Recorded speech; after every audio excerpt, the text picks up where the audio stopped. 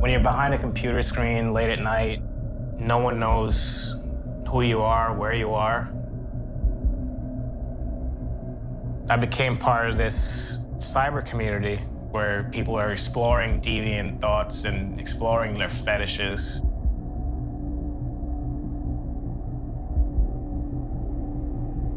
I'm not the only one out there with these thoughts.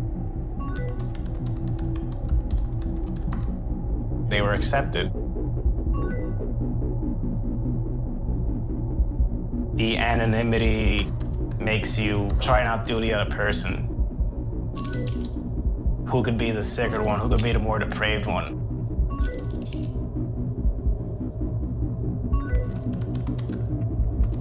The baby was sleeping, the mom was sleeping, there was just nothing to do.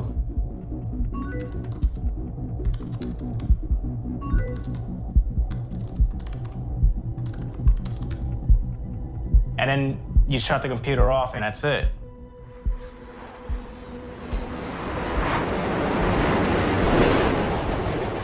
I go back to being the regular me.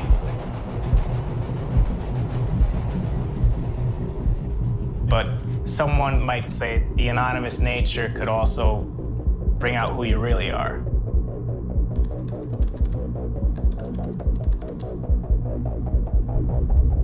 In my worst nightmare, I could never guess that this would have happened.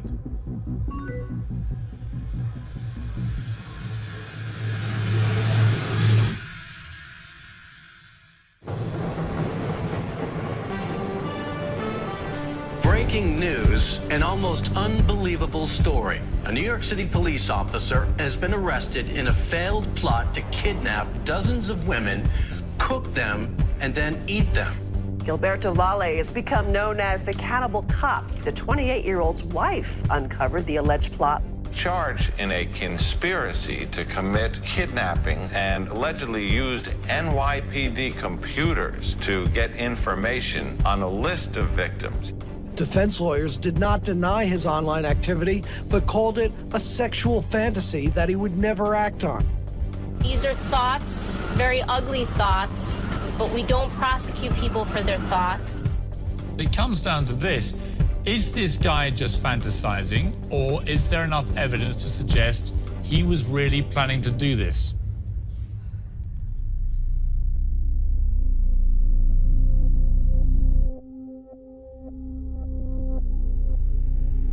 There's nothing we like better than, at least in fiction, a killer. You know, the worst, meanest, baddest, roughest, toughest serial killer in the world. Let's get inside their heart and mind and figure out exactly what they're about. And there are story archetypes that we all sort of adhere to. Gil, as the cannibal cop, was typed as well. Whether it was the monster of the week, or as this week's Hannibal Lecter, or as a master criminal, or as a vicious beast who needed to be controlled.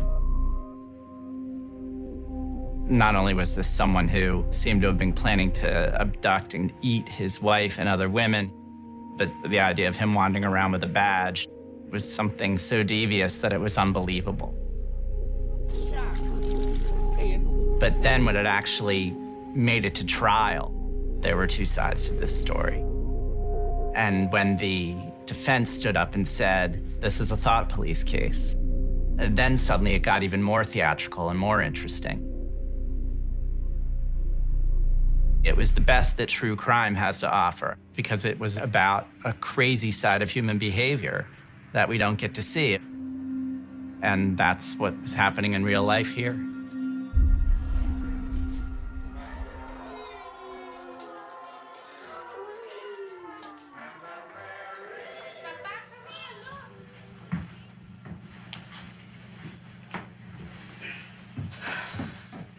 Audio's good? Excuse me, check 1, check 2. Check 1, check 2. Ready to go? Mm-hmm. There were a lot of myths about what was going on here. You get a picture painted in your head, you get a story, and you just start, once you have that initial concept, once that you have that preconceived notion, you start to seek out pieces of information that go with that jive with it, and you disregard things that go against that. You know, I want everyone to have all the facts in front of them before they make up their minds for themselves. I grew up in Queens, New York. My parents separated at an early age. Mom was more soft love. You know, she was there for emotional support. Dad would be the one to kick you in the butt. He was very, you know, strict, and we didn't want to disappoint my dad. Valle's arrest comes after the FBI obtained detailed accounts of the barbaric plans. The government says Valle made his sick plans in online chat rooms. His father in disbelief. Of course, I'm shocked. Is it possible? I don't think so. As a parent, now that all this has happened, a lot of different things come into the mind. Is he crazy? You know, all this stuff coming together. What is he? Is he crazy?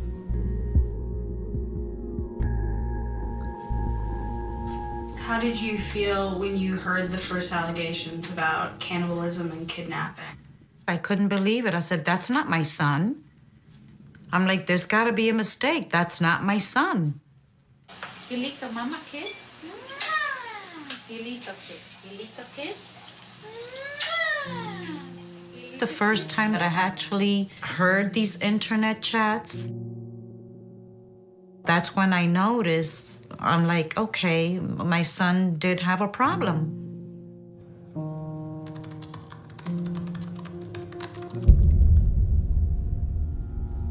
For the good boy that I know to be discussing women in such a way, it was just horrible.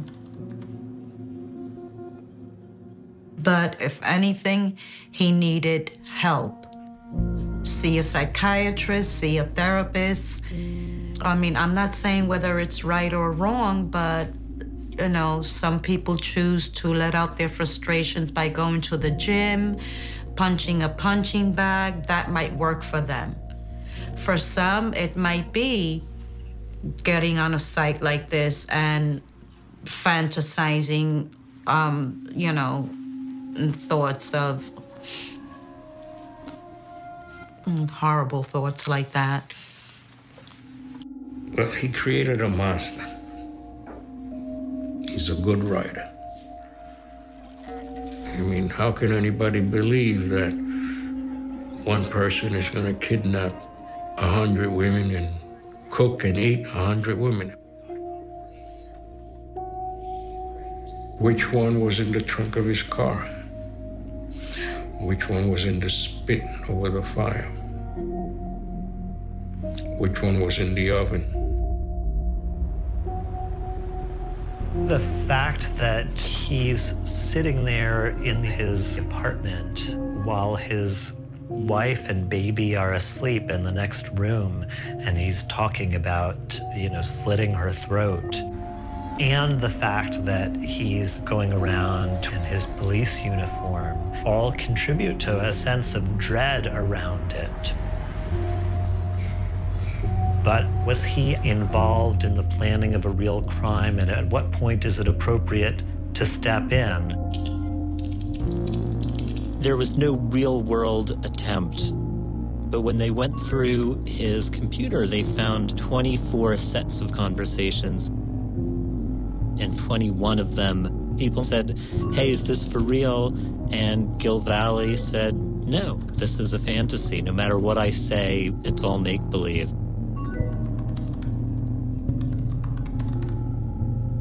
But in 3, he never said that. In fact, there were some moments in those chats where one of the participants would say, hey, are you for real? And Gil Valley would say, yes, he was. That could seem like evidence that this was a real conspiracy.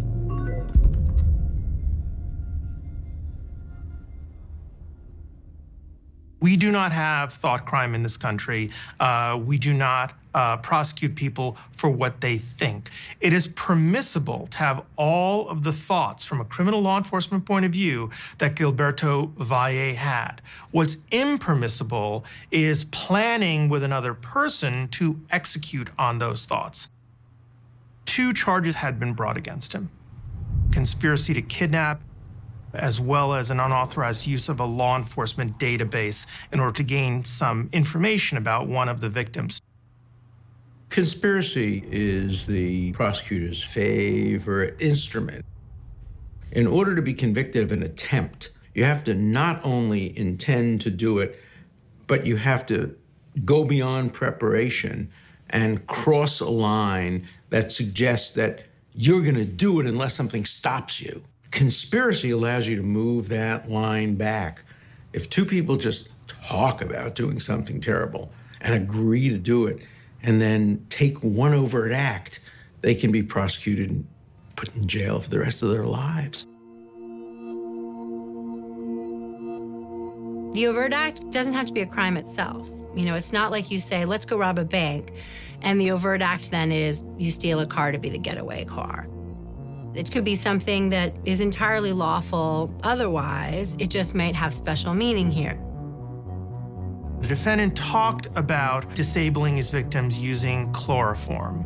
He then searched how to make chloroform.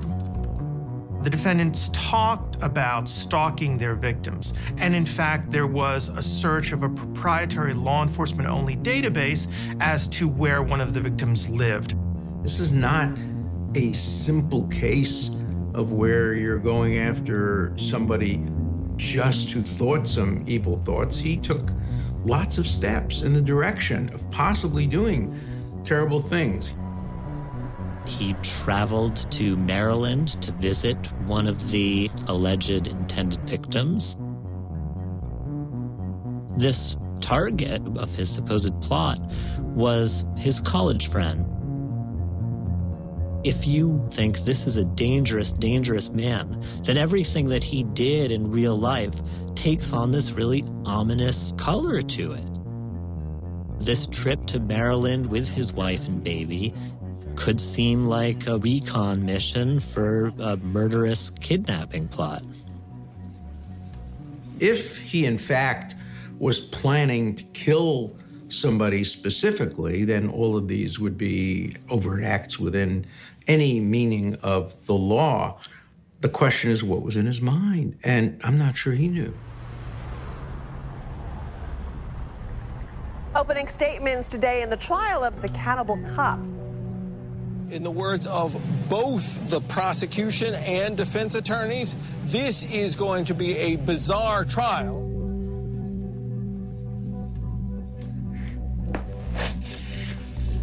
I don't get to draw nudes very often. I usually see people sitting in a chair, looking straight ahead at a judge. But I got to do people on spits, women being cooked and roasted, and visuals of dark fetish net. If you pull in, you could see little naked bodies. It's pretty amazing. I've never really seen anything like that in a trial.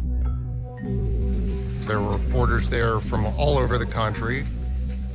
We'd heard a lot about this case, but now all of it was being laid out in front of us for the first time. There were 3 alleged co-conspirators: Michael Van Hise, somebody in Pakistan known as Ali Khan, and a man in England known as Moody Blues.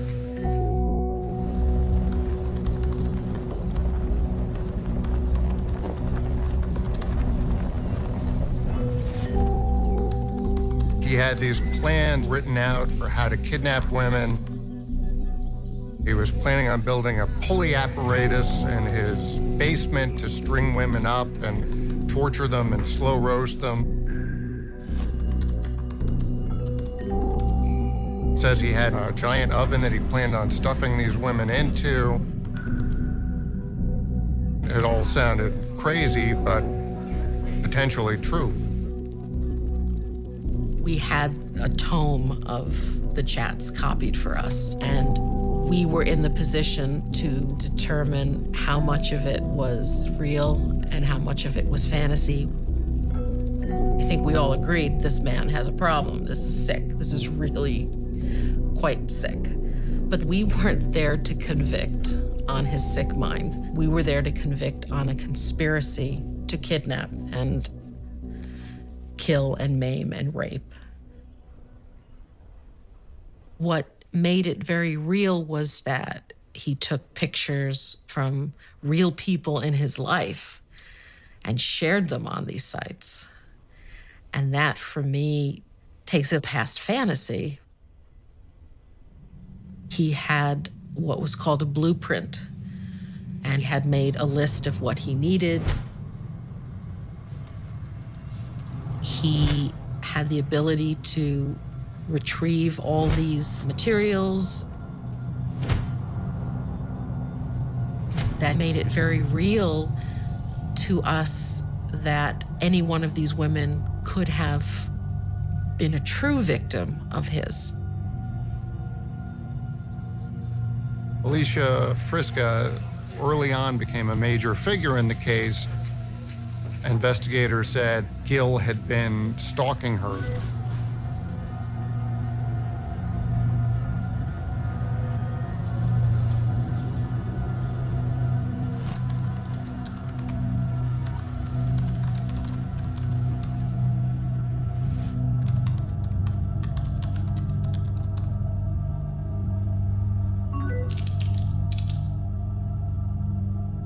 When Gil starts talking money with Michael Van Hise, that shift in tone is chilling. He's suddenly very, grisly and mechanical, and let's talk turkey. Here's how we're going to get it done. And that feels like things are starting to get more real.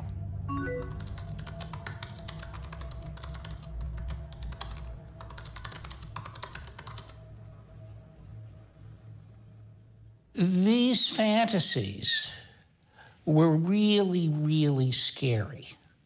And the level of detail that Gil talked about and that other people talked about on the internet was also really, really scary. The reality, of course, coming back to reality, is that none of the things that they said ever came to pass. They often missed dates. They said, okay, I'll call you on Tuesday and we'll do something then, and then nothing happens on Tuesday. Nothing happens for 3 Tuesdays. And then nothing ever happens at all. These are fantasies. There was no giant oven that could fit somebody inside of it. There was no pulley apparatus being set up in the basement. In fact, the basement was a laundry room for everyone in his Queens apartment building to use, and wouldn't be a very good torture chamber. Let's put it this way. If this was done on Craigslist, you would know you were being scammed. He didn't have any of the things you would need, according to his own blueprints and plans on how to do this. He made up false information that wouldn't be effective. You read about the case, you read about these chats, and you're horrified. You're turned off, you want to step away, and you're just like, this guy's a monster, whatever. Yeah, this is depraved language and unconventional thoughts, but there's no evidence.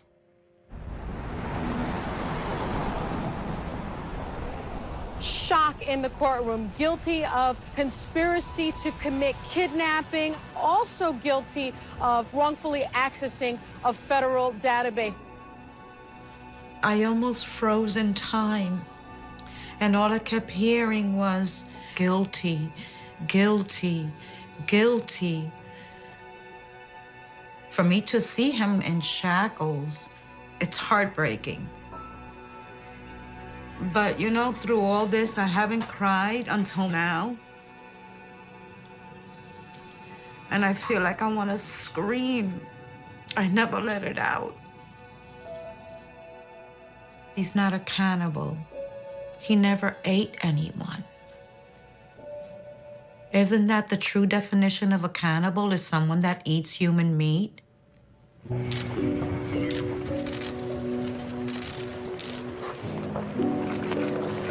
How are you doing, out of all due respect? How are you doing? Look at me. I'm strong.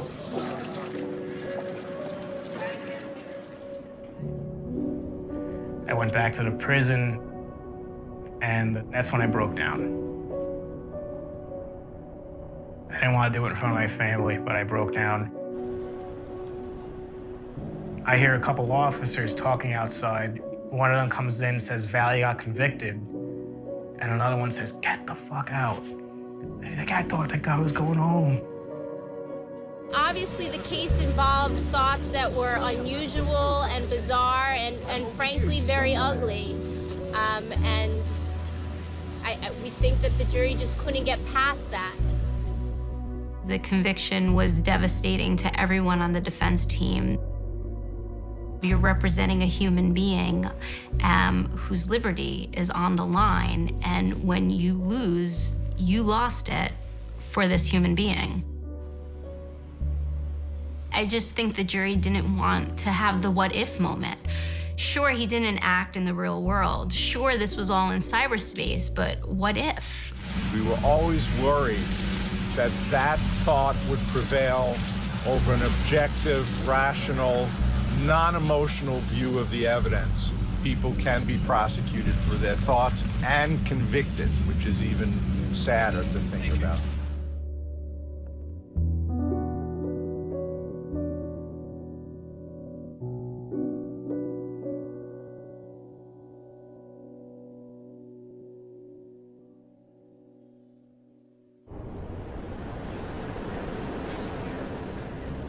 This call is from a federal prison. At this point, I'm pretty depressed every day. Everyone thinks I'm facing sentencing. You know, technically I'm not yet. I'm still waiting to hear from the judge. They keep saying a couple weeks more, and it gets pushed back, and it gets pushed back again and again and again. Julia emailed me, and she said she doesn't think it's going to be good. The Cannibal Cop case really raises the big question. What is the line between thought and action, right? Between fantasy and crime. And it's so gray. In a case where there's no victim, there's no harm, was there enough evidence to show there had been an overt act? The government was saying that all of his Google searches were overt acts in furtherance of a conspiracy. Gil, at some point, is thinking about eating people, and he starts typing, how do you abduct a girl? He starts doing research into chloroform and baking pans and knives for cutting people up. But the idea that a Google search would constitute an overt act, I think, is dangerous. That's where you get into thought crime. When we think about thought crime, you think about, George Orwell in 1984. You think about the thought police. Think about being put away simply because of something that's in your head. A thought crime in the modern age, in the post-George Orwell age, becomes more of a question of technology and its power to see what's on our minds much more often than it used to be able to. It's possible for the internet to know more about you than your best friend does, than your family members do, because what you type in the Google search box is often a very, very private thing, things you wouldn't even tell your friends and family. His wife is typing in things like, my husband doesn't love me. It's very sad to see, but I think it shows that Google searching is just an extension of the thoughts we have in our heads. Sometimes we're sitting at our computer alone and we just type them in.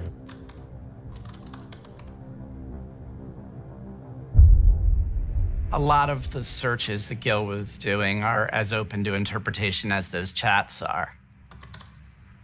And one of the cases made by the defense was that this was storytelling, that the Dark Fetish Network was some sort of communitarian storytelling exercise.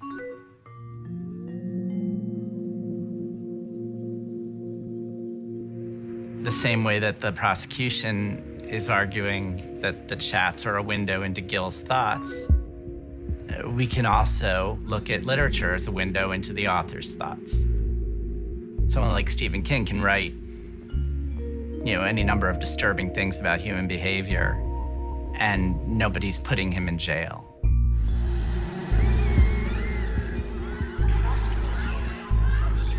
Why is it that we're fascinated by stories about violence? If you read, if you view movies, our stories move us immediately into a safe space where we can imagine the worst thing possible, our darkest side. All these violent stories go back to what our most basic primal feelings are. We have propensity for violence. We have propensity for all sorts of horrible acts. But if you can act on those urges in stories, then you don't act on them in real life, in theory. The Cannibal Cop case worries me because we're entering a new era and it's almost uncharted territory. It's always been fairly easy for us to draw a line between fantasy and reality. I mean, there are the stories and images, and then there's what happens in real life. Well, we are in the postmodern era where these boundaries are becoming more and more difficult to draw. It's a daunting prospect to think that everything we do on the internet is, in fact, a window into our true, authentic selves. It's more that the internet invites us to be both who we are and who we are not. The fear that a space for open trading of fantasy becomes instead a policed zone in which, your thoughts may signal your future action is a real one. If we don't protect that space, I think we'll find ourselves in a much different society than the one that many of us thought we signed up for.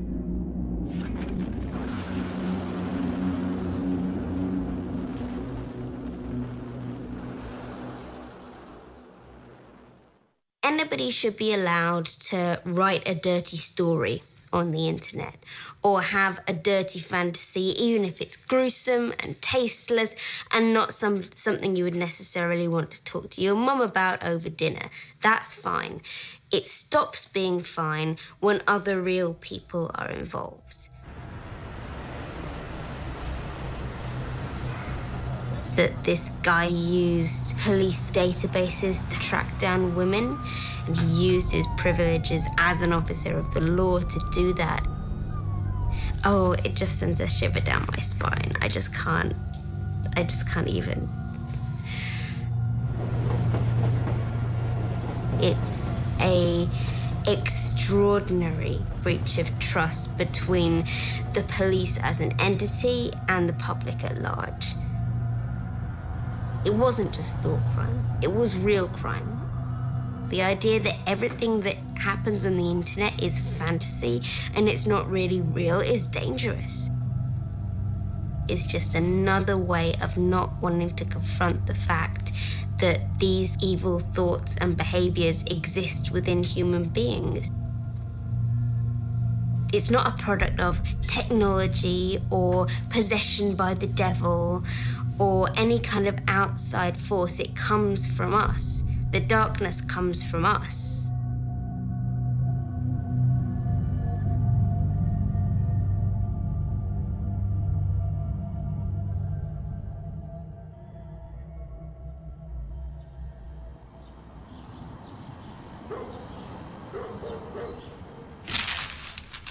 Look what I still have, his police uniform. I don't know why I kept it. Well, we're not gonna wear that, certainly not. This doesn't, do I have to iron now? Oh, God. I'm so nervous. The judge is making a decision today.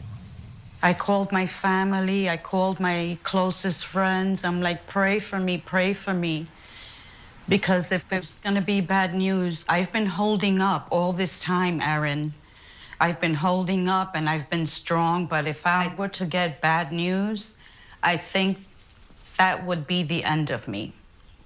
I just want to give him a really big hug that nobody tells me, ma'am, you gotta leave. You know, I just want to hold on to him.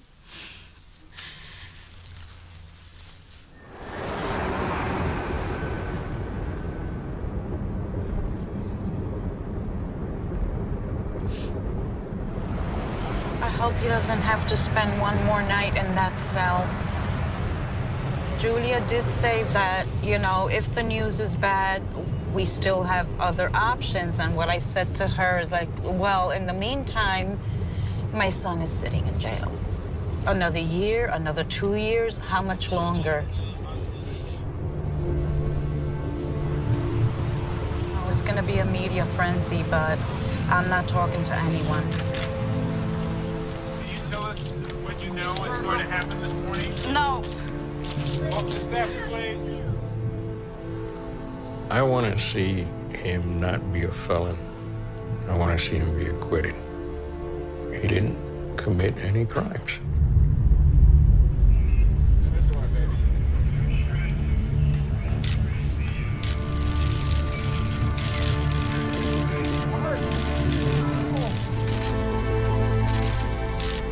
I'd like to make a very, very brief statement. I want to take this opportunity to apologize to everyone who's been hurt, shocked, and offended by my infantile actions. I also want to thank my family from day one. Their support never wavered. I've needed that more than anyone will ever know during this impossible situation. Forgive me, I'm tired. I want to go home and spend some time with my family. Thank you very much. Roberto, 17 months in jail. Do you feel like justice has been done? Granting a judgment of acquittal on sufficiency of evidence grounds, which is what the judge granted, is very, very unusual. And it was front page news. And an acquittal means what? It means you're not guilty, okay? Doesn't mean that you're innocent. One could interpret at least some of the things Gil did as something that wasn't completely consistent with innocence. It could be considered an overt act when he went to the police database looking for targets.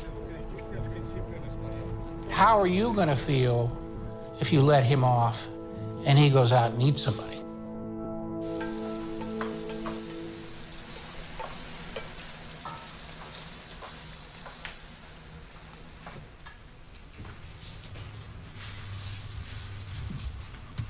Those people have been there since 7 this morning.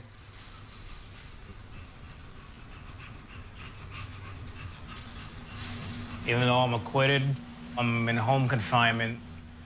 You know, I haven't really gotten the cabin fever yet, but yeah, I mean, a day like today, I'd love to be outside, obviously. Last night, I'm home and my son is here, and I thought I was dreaming. I couldn't believe it. Until this morning when he's like, Ma, I need underwear. Ma, I need this. Ma, I need that. I said, my boy is home. I didn't know where anything was. My boy is home. Everything got packed up from my apartment. I wasn't there. He doesn't know where anything is. There we go. Nobody's alarmed that I have a fork in my hand with people around. Everyone's good? All right. Be careful. You gotta laugh about it. Of course. He's a danger to society. The victims are in danger. The victims.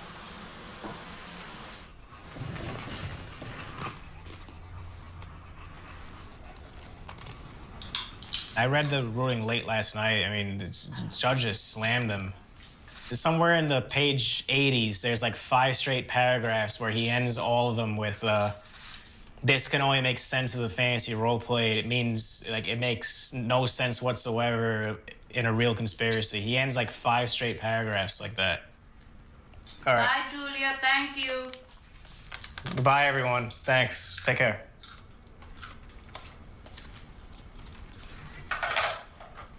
Does this come off, or we have to wait for the I don't know. government's appeal?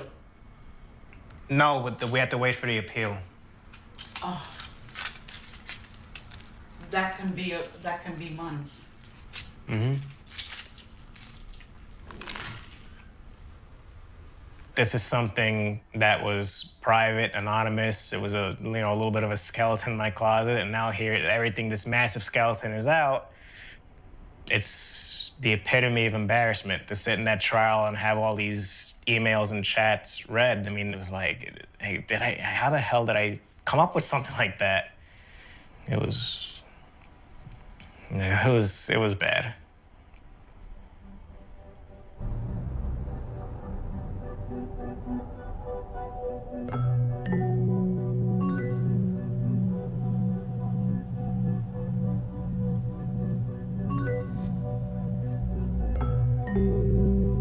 I really don't know how I came across it at first, but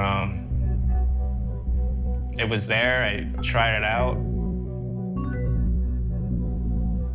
and people thought I was pretty good. People accepted it, you know?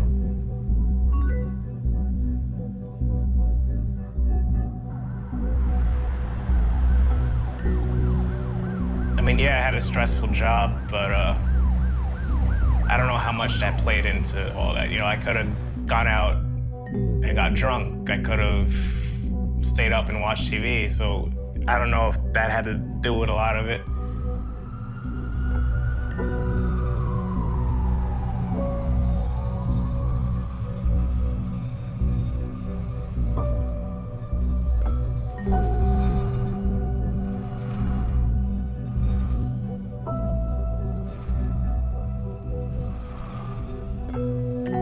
Sexual fetishism is where our id comes out to play sexually.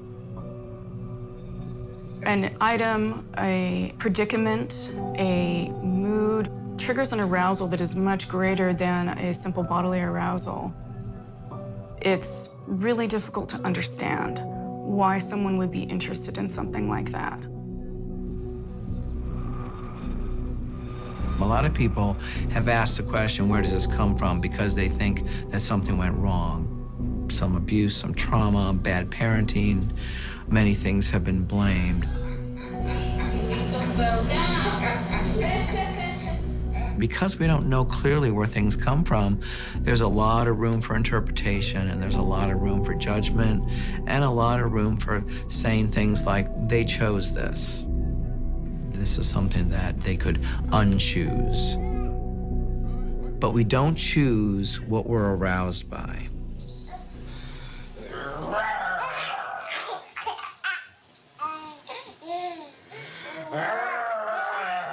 We live in a very Victorian, puritanical culture when it comes to sexuality.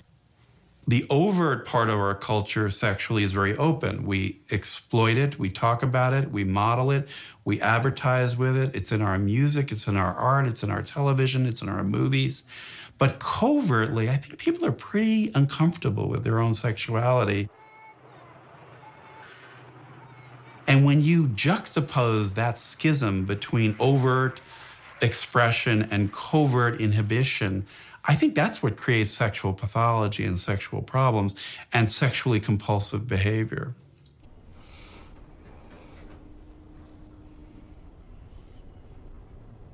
Did Gil ever ask you questions about sex growing up? Not really. When I went to college, I got a whole box of Trojans, you know. He said, be careful, don't use them more than one spot or something like that.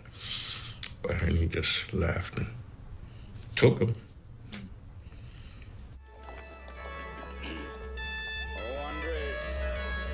It sounds to me like he was raised in an atmosphere where people didn't really talk about sex. And anything that fell outside of what was considered acceptable was horrifying, shameful, and something's wrong with me and I'm broken.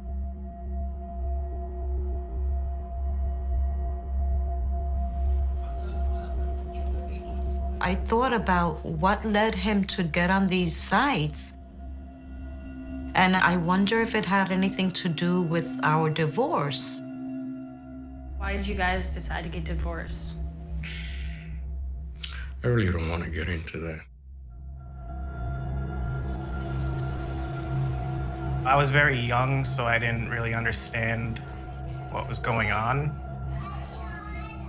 My memories of them involve a lot of arguments, unfortunately. Weren't many happy times. His dad was very possessive, controlling, and verbally abusive. I didn't want my son to grow up thinking that that's how you treat a woman. I mean, is he gonna talk about it? Is he gonna admit that, yes, that's what made me do it? Or the devil made me do it? No, just kidding. People try to explain why this happened. I try and explain it, and it's tough sometimes. I guess the most important thing I got out of these chats, if there was anything I got out of it at all, was just acceptance. This is the first time I'm really opening up about all kinds of freaky stuff, you know, cannibalism and bondage. All these years, it's all bottled up, and here's I have my chance to finally talk to somebody about it.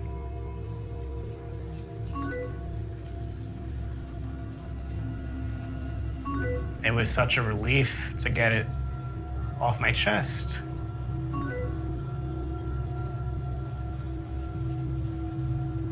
When you're typing it, you don't really think about it. You're just sort of in the moment. But as soon as the computer went off, it's over. You know, I'm the person who I am.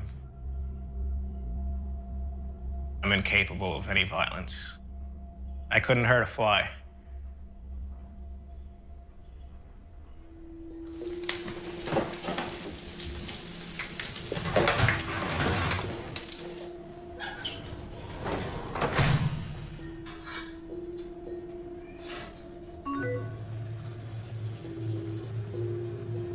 Something that the defense really has to reckon with is even if he's innocent of planning a kidnapping, he's still admittedly very interested in kidnapping.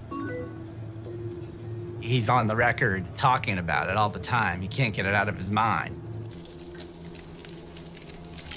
How do you prove that he would never do this in the future? In the ramp up to the trial, they were concerned that this might break down into a he said, she said kind of case where the defense would say he's harmless and the prosecution would say he's harmful. And what they really wanted was the voice of God to come down from on high and say, I've looked at the guy and he's as nice as you and me. And that's what they got with Park Dietz.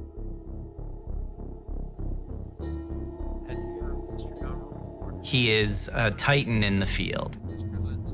He's interviewed John Hinckley Jr., he's interviewed Joel Rifkin, he's interviewed Andrea Yates. And almost for that exception, he works for the prosecution. That he would draw the conclusion he drew, which is that this guy's as safe as you and me, that's a huge deal. But then, when the trial actually happened, they decided not to bring him on the stand. Were Dr. Dietz to have actually testified that deviant sexual fantasy doesn't relate at all to those who sadistically rape and who sadistically murder, he would have been slaughtered on cross-examination. Dr. Dietz himself has written about how people with sexually violent intentions, not just fantasies, but offenders to be, may seek out law enforcement positions because of their ability to more easily access prey. But the defense suggests that Officer Valley was indulging in these cannibalistic chats and websites because he was coping. So let me get this right. This kind of behavior is coping? You show me one sex offender treatment program that tells people, go on the internet and cope with your deviant sexual arousal by just engaging with chats about cannibalism, people. Boy, what a therapeutic remedy. A psychiatrist that was retained by the defense said that looking at these websites was a way to cope with those urges. In your experience, have you heard of anything like this? No. I have not heard of anything like that. I don't know that I would say that looking at those websites is a way to cope with or manage those urges. I would personally not prescribe that to a patient and say, well, if you're having these violent fantasies, just look at websites online and that'll help quell those thoughts and urges. In fact, I would wonder whether it would excite those urges. If you exercise certain neural pathways, what happens is there's a certain reward circuitry that gets activated in the brain, and when you reach a certain threshold, it becomes a habitual or compulsive pattern. And the pathways to the prefrontal cortex that are responsible for judgment and reasoning and making good decisions shut down simultaneously. So you have a combination of elevated, pleasurable stimuli in the brain with poor judgment. And that's kind of a perfect storm for problems.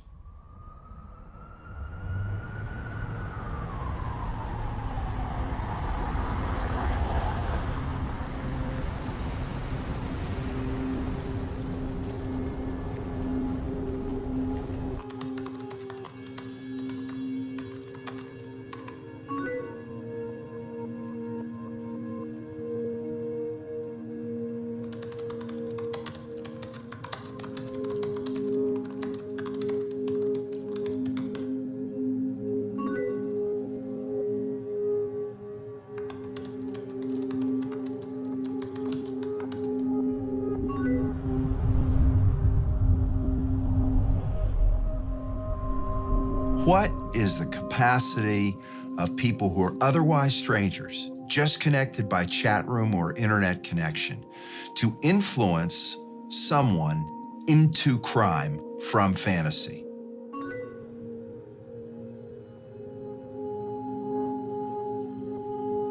Some fantasies remain fantasies.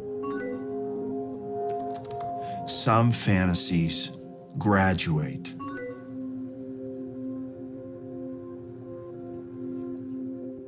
The website or the chat or the activity is no longer interesting to them in the same way.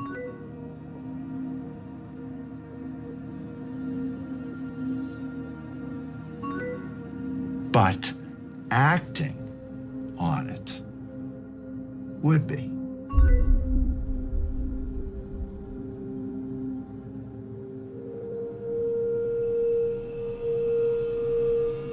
The connection between fantasy online and subsequent acting out is impossible to predict. You can't just assume that fantasy means that they will enact a behavior, but you can't also assume that they will not. And I will be the first to tell you, in psychology and psychiatry, we are not good at predicting violent behavior. The highly unusual facts of this case reflect the internet age in which we live. Valley had discussed kidnapping, torturing, raping, murdering, cannibalizing women with 24 individuals. At trial, the government conceded that 21 of these communications are nothing more than fantasy roleplay. The government nonetheless contends that Valley's communications with Van Heist, Ali Khan, and Moody Blues reflect a real kidnapping conspiracy. Because the government did not offer sufficient evidence to permit a reasonable juror to distinguish between Valley's alleged real chats and his conceited fantasy chats, the jury's verdict on count 1 cannot stand. I like when he ends with that. The jury's verdict cannot stand, must not stand. I just hope, the government doesn't appeal this and this is officially over. Right now we have that looming over our heads. Until this thing comes off, it's not over,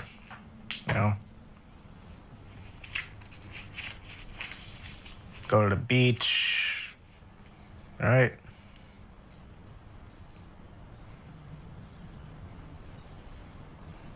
Make my cross-country trip. Yeah, those would be good times when it happens. Kill. Oh, no.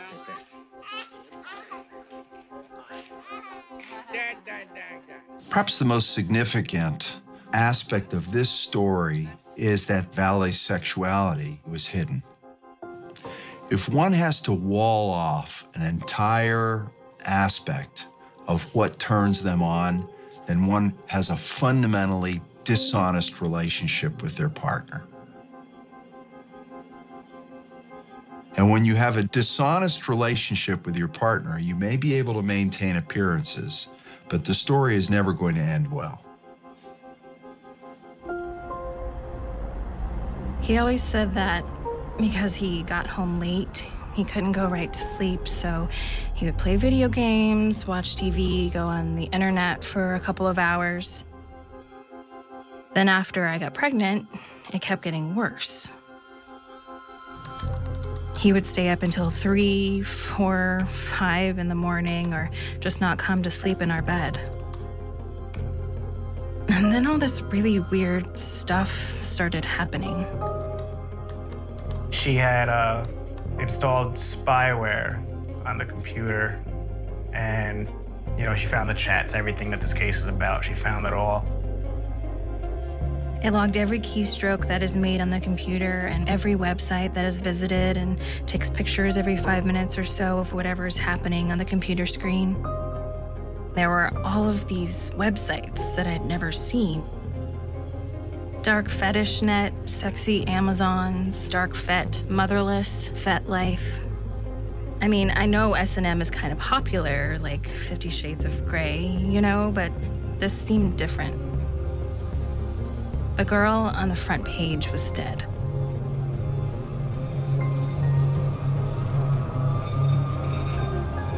I noticed on one of the screen pictures that was taken an email address that I didn't know about. So I went to Yahoo Mail and entered the password that Gil had told me to use for everything. All of a sudden, I was staring at pictures of my friends, pictures of people we knew. There were thousands. She confronted me that morning and left with the baby. I didn't really know what she was planning on doing or how long she was planning on staying. We did stay in touch throughout.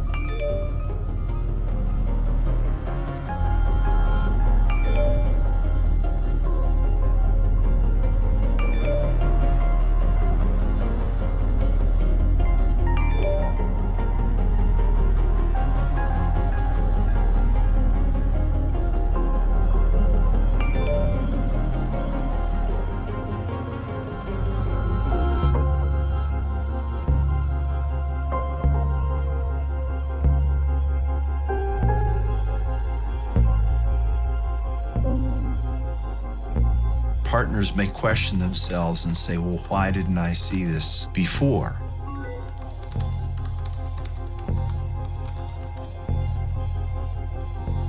But we've had an unexpected proximity to a side that he doesn't show to others, wouldn't even show to his wife. I was going to be tied up by my feet and my throat slit. They would have fun watching the blood gush out of me. Over and over again, just kept saying that the suffering was for his enjoyment.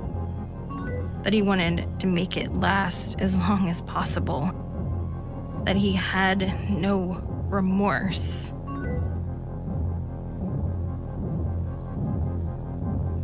It was tough to listen to her, talk about our relationship.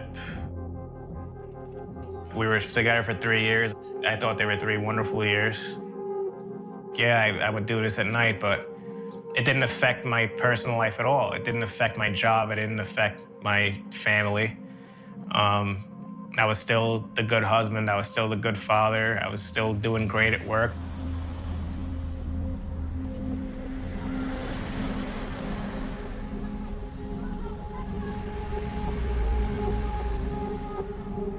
It's hard to say what to do with the input of a law enforcement officer who's an accused sex offender. Every person charged with a crime will deny, rationalize, and distort facts and details in order to make his behavior acceptable. I'm doing this on the internet. But I'm doing it because my wife is sleeping with our newborn. Oh, I get it. He gets it. As far as sleeping, I started talking to this guy from England. So it was just as simple and banal as that, the time difference. So I would start chatting with him over there. It's 8 in the morning. Over here, it's 2 o'clock. Normally, I'd be done by then, but now I'm playing a game with this guy. And, so I'd stay up a little later, and that's all it was.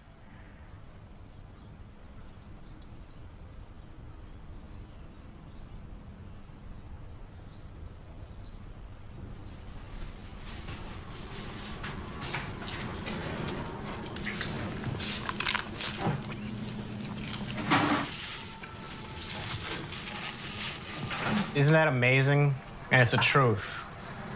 The day she puts the spyware on is the day I'm moving on from this, because like I said before, it was starting to affect my family life, and that I was staying up later, and I didn't want, I always said once it starts to, if it ever affects my family, it's gotta go. So it had to go. And that day, if I'd done it a day sooner, none of this would have happened. Isn't that incredible? I told that to, my lawyers and deets, I'm not making that up. That's a God-honest truth of my daughter's life. I went on that day to delete everything. It's almost like there's a higher power who said that this had to happen, and maybe one day we'll know why.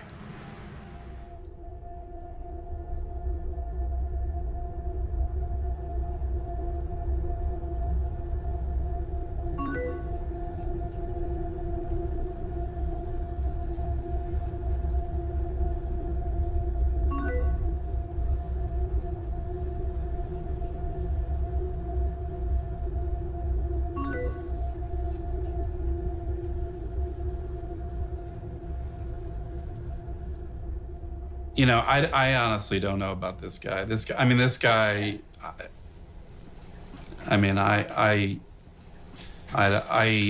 the fact that they got him off on that defense is pretty lucky for him. It's pretty unusual to have that kind of level of violent thought and fantasy and to get off on the defense.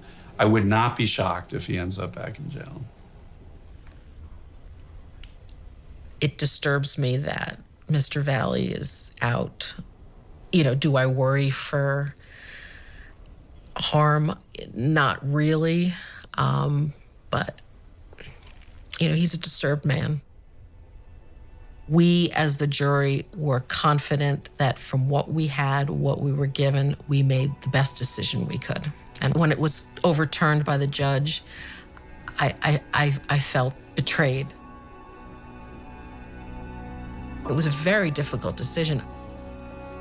We were not in agreement from the very beginning.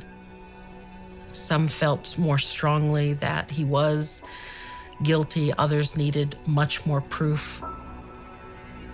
Ultimately, the weight of it was that this decision was going to ruin this man's life.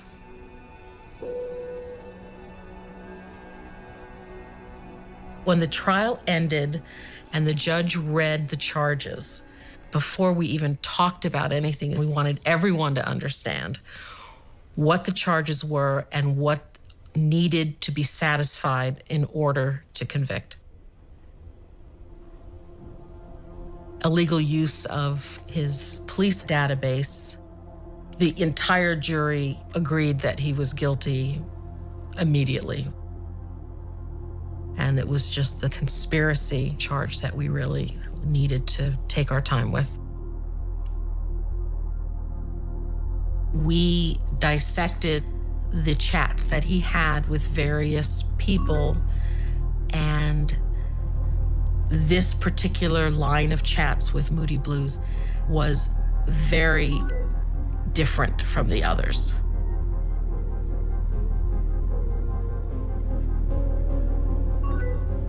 We collectively, as a jury, felt the tone had changed. We read them over and over and over again, and even the people reading them had to stop at some point because we just couldn't take it. It was very, very hard.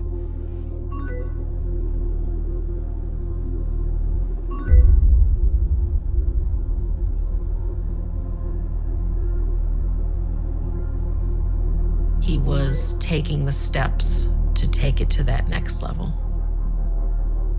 to make his fantasy become real. How long does one wait till one goes through with it?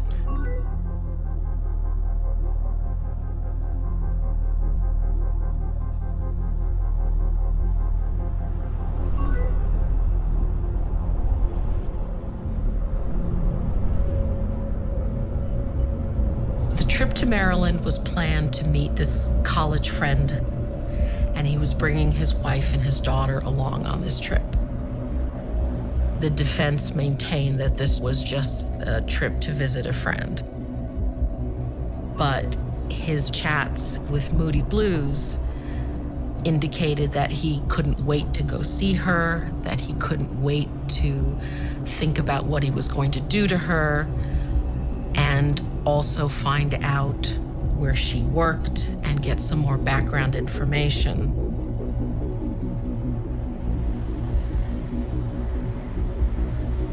It was proven that he did drive by her office because he had texted to her about, was that your building? Apparently the building has some significance on this road.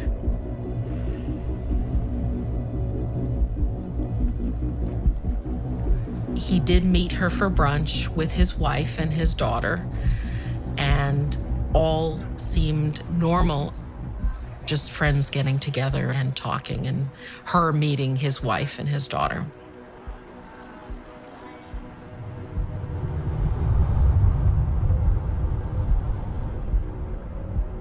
A normal person in real life comes back from a road trip. They've been driving, they've been with their family and their baby, and they come home and they unpack and they relax and they figure out what they're gonna do for dinner.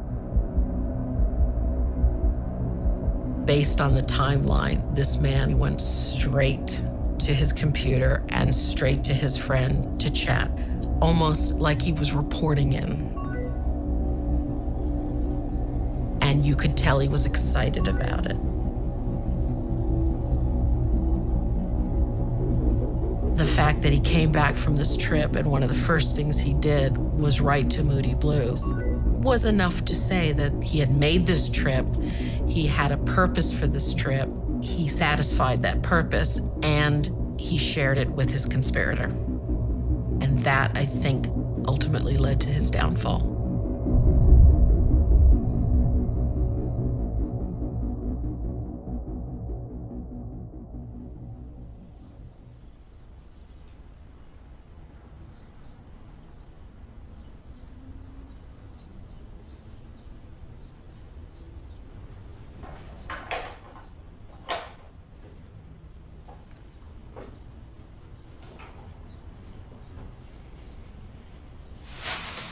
You know, we sort of expected this. I mean, we felt good. Maybe they wouldn't, but This just buys them more time. That looks delish.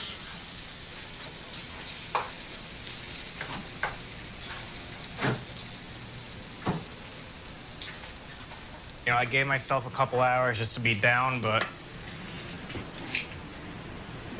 you know, if I'm down, they win. So I don't want to let them win I don't want to let them win anything, you know? Even in jail, I said that all the time. Like, if I'm down, the government's winning. Oh, that's a lot. Okay. I always overdo things.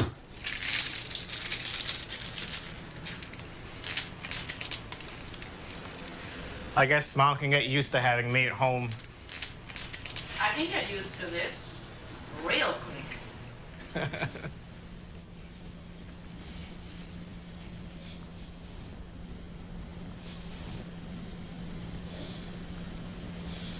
I'm gonna be stuck in here for how many more months? You know, I was looking at possibly going out this weekend.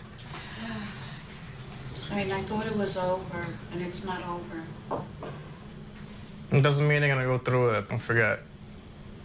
They're smart people. They have to know I'm innocent. They have to know there's no evidence. They have to know they screwed up.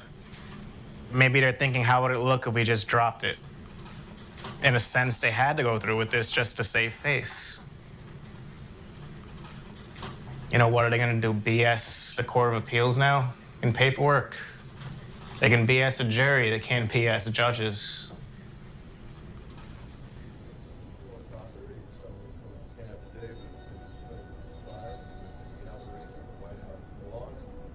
My father always taught me to defend the underdog.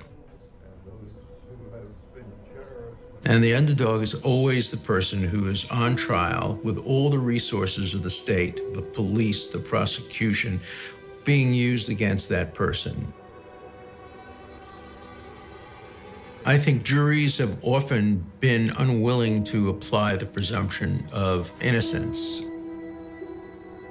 When I have a jury, the first question I ask is, if the evidence shows that the defendant probably did it, will you convict? And many of the jurors say, of course we will. I say, strike that juror. Probably isn't enough. You have to be willing to free somebody who will probably do something bad and who has probably done something bad. Probably just isn't enough. Better 10 guilty go free than 1 innocent be wrongly confined. We just can't allow our system to begin to err on the side of putting people in jail if they may not commit crimes. They said that the line between fantasy and reality crossed when he had lunch with the girl in Maryland. So that makes it seem like shit, like when Gil had the lunch with this girl, you know, maybe he was thinking about something. As far as coinciding with the chat, I knew, like, yeah, I had the chat, but, you know, I was with my wife and daughter. Nothing ever happened at the brunch. They made the whole weekend out to be a surveillance episode. I went down Friday night. I saw 5 people that weekend. We did things as a family down in Maryland. And the whole weekend was about surveillance. I mean, it's just... And this is the database. Right. When the prosecution makes a big deal of him using this computer to look up information about these women, yes, it's a violation and yes, it's a crime. But looking at the timeline between when he actually did those searches and when he was having chats about those women with other people on the dark fetish network, it's not exactly clear that he's planning anything.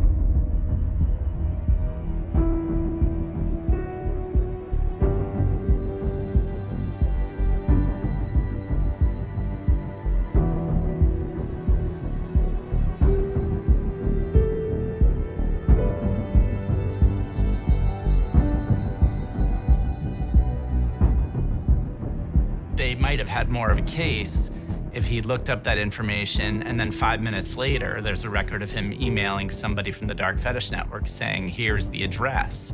But he didn't even give anybody on the Dark Fetish Network their addresses. He didn't even give them their last names.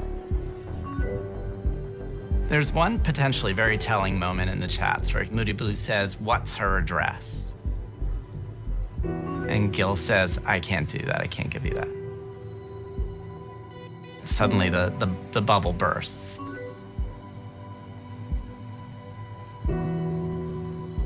This is Gil Googling someone he has the hots for, only instead of Google, he's using the police computer because he's at work and bored and says, oh, I have the hots for Kimberly. I'm going to check out the information in the police database for her.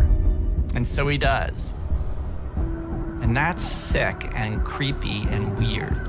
But is this the action of a guy who's planning and conspiring a kidnapping? The prosecution had to convince a jury, beyond a reasonable doubt, the highest standard in the law. He actually was agreeing to commit the crime of kidnapping women. And here, in this case, I don't think they did. There might be a tendency to want to punish people for who we think they are, as opposed to what they've actually done. And so this could be a case where the jury heard the evidence and thought, I don't maybe think he was gonna do it this time, but I'm worried he might do it in the future. I'm worried about what kind of person he is. I don't like this guy. I think he's creepy. And so the way they resolve that tension is to convict. Well, we were convicting someone on what he wanted to do, not what he did. So we had to believe that he was going in that direction to actually commit a crime. It's easier to make a decision when you have fact with beyond a shadow of a doubt, reasonable doubt. And there was not anything that was fully and completely compelling. We had to understand this man through these chats.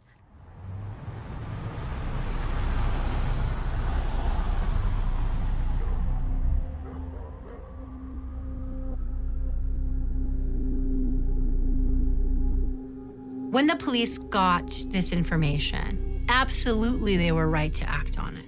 No one in their right mind, I think, would suggest when his wife came and said, look what I have, these disturbing chats, and my husband, by the way, is a police officer with some power, that they should have said, go home, ma'am, no big deal, right? What should they have done? They should have initiated an investigation. It could have been as simple as an undercover agent signing up for an account on darkfetishnet.com and trying to engage him and make real plans. Since Gil's conviction and since it's been tossed out, there's been movement on other cases related to the Dark Fetish Network, where the feds took the extra step of creating a sting operation. And there have been people who've been convicted after they met with agents to plan the kidnapping. One of them, Ash, actually went so far as to create a kit. He started collecting items that one might use in a real abduction and torture scenario. He had needles and handcuffs and speculums. He even went and he bought a stun gun. You can see that they took this so much farther than Gil did. It makes you realize that there is this whole, so many steps before you get to actually lunging out of a car at someone and trying to hurt them. Some very reasonable people could come to the conclusion that unless and until he's in a car with the rope and the chloroform headed to wherever victim 3 lives, it's not enough. Some reasonable people could also say even that's not enough. It's not enough until he gets to the doorstep and actually starts walking up the steps and is about to hit the doorbell and say, "Hi, it's Gilberto. Can I come up?" And some people would probably even quite reasonably conclude that we really don't know what he's going to do in that apartment.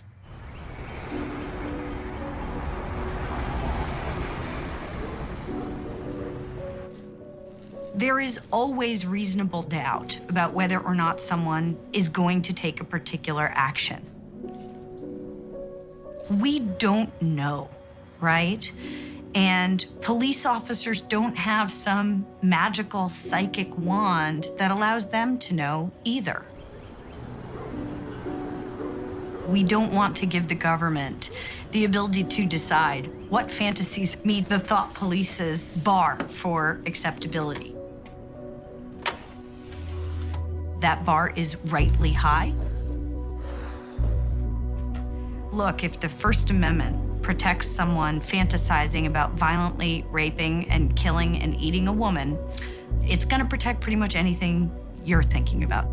And that's what principles mean. They make us uncomfortable, and we apply them regardless.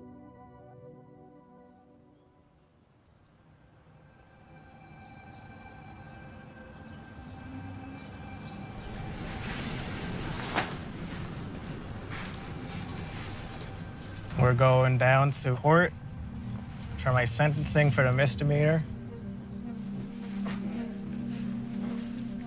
The big news out of today will be whether or not this house arrest is over. Number two, is the government gonna go through with their appeal?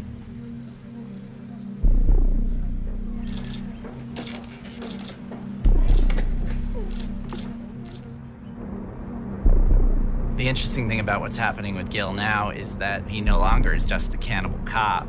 He's patient zero in the thought police epidemic that might sweep the nation.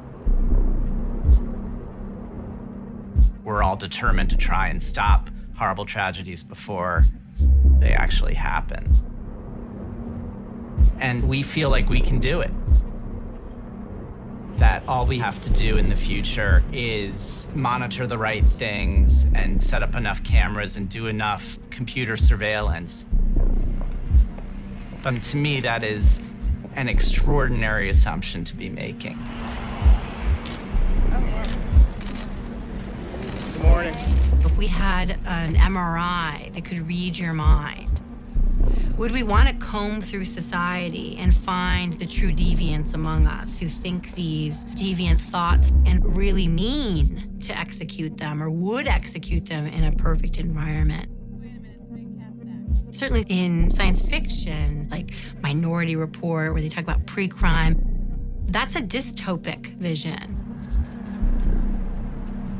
And I think that's because when you think about it, it's often hard for any individual person to even know themselves the line between what they're imagining and what's real.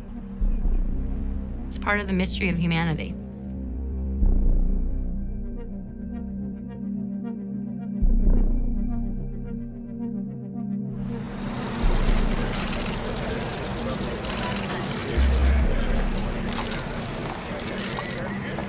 You know, there's been a lot said about me when these allegations came out. And, you know, that's not who I really am.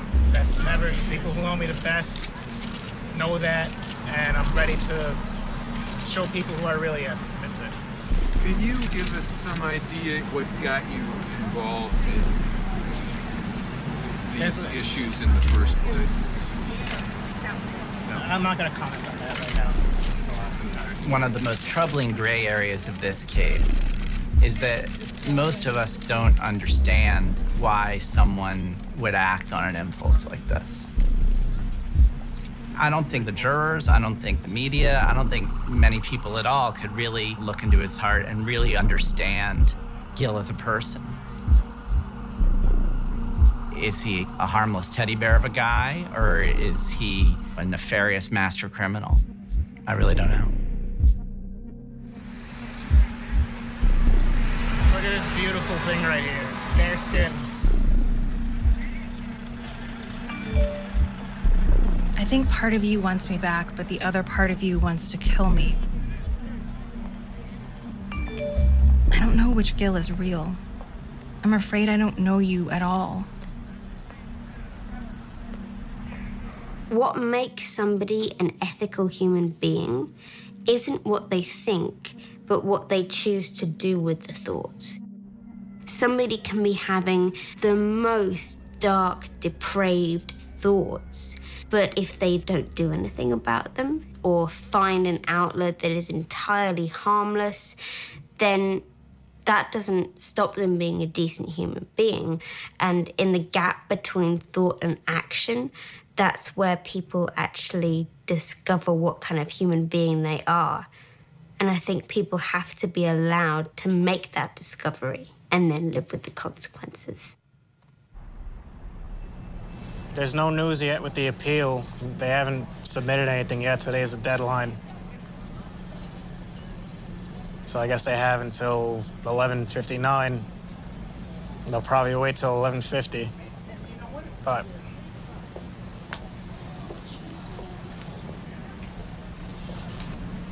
they're gonna appeal. I mean,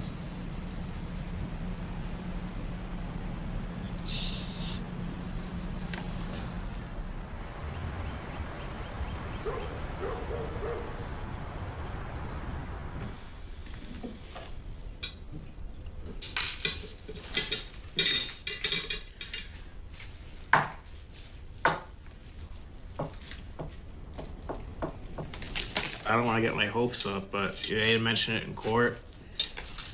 I don't know. They haven't filed it yet. But I don't want to get my hopes up. It's already been such a good day. But this really could be over tonight. Completely.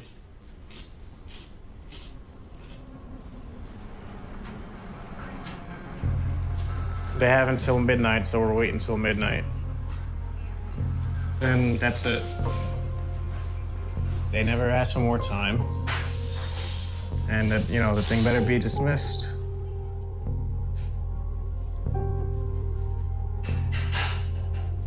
Nothing we see yet.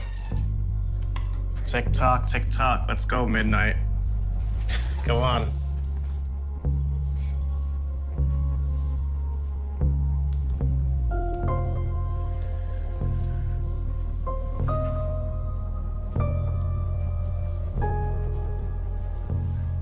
What an ending it would be, Like today, it would all end.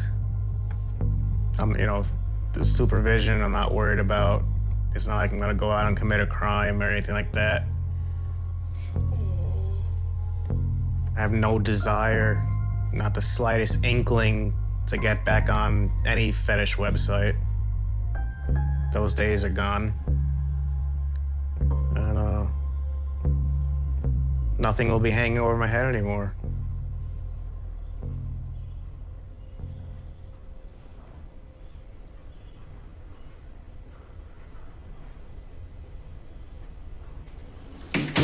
I fell asleep and I woke up. It's after 12. I'm like, it's quiet down there. My heart starts racing. This is concerning me, though. I don't know what this is.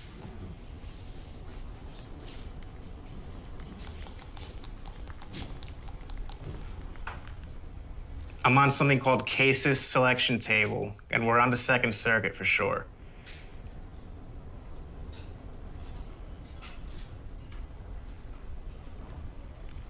Yeah, I see it. Yeah. All right, bye.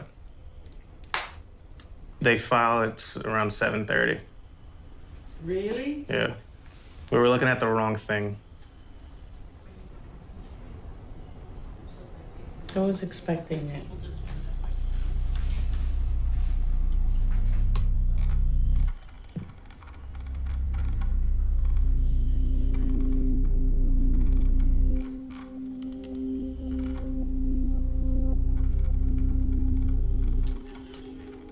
It's the same arguments, that I conducted surveillance. Oh, dear God. Yeah.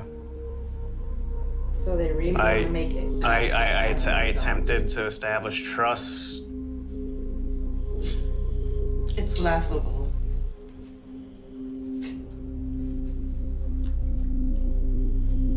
I'm not worried. Don't worry about it. Today was, enough of a good day. I'm not worried at all. All right. I'll stop by tomorrow, all right? All right, see you. right.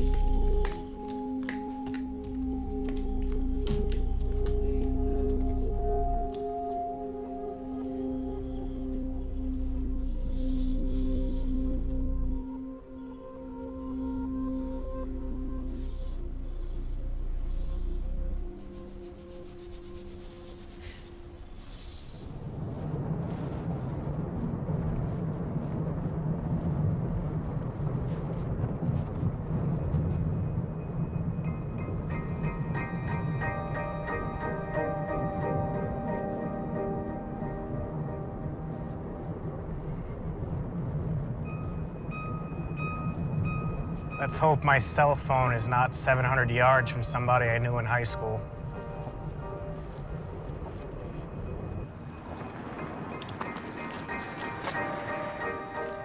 Everything sort of overwhelms me sometimes. With the appeal coming and the notoriety that's now surrounding my life. Sometimes I feel like someone's watching me.